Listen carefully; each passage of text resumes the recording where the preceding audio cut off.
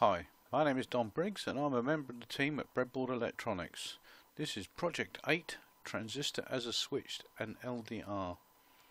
It's very similar to Project 7, but we are using an LDR as part of our potential divider in this circuit. The output of the potential divider triggers the transistor or not through its base and the LED will glow. Let's just try that.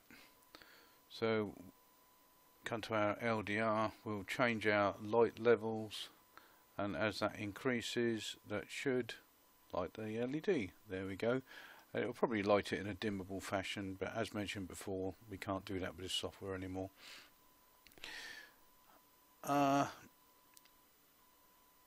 In Project 9 we will show a similar circuit to illuminate the LED when the light level falls to a predetermined level.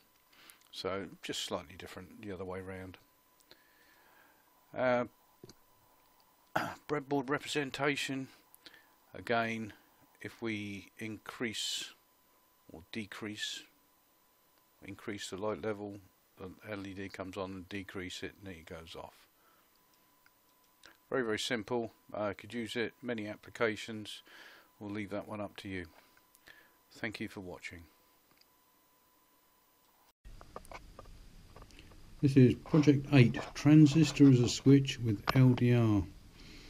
Here I tried to make the breadboard look very similar to the actual circuit diagram, insofar that I've separated this side, which is the how the power comes in and drives the base, through the LDR on the end here. I'll explain in a moment why that's bent, and the actual transistor side of it.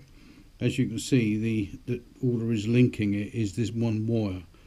All the rest is literally switched by the little NPN transistor. Now, if I cover the LDR, you will see that the light goes out, goes dim, and then goes out completely. Now, this is obviously modifiable by the trimmer there. But it does work quite well.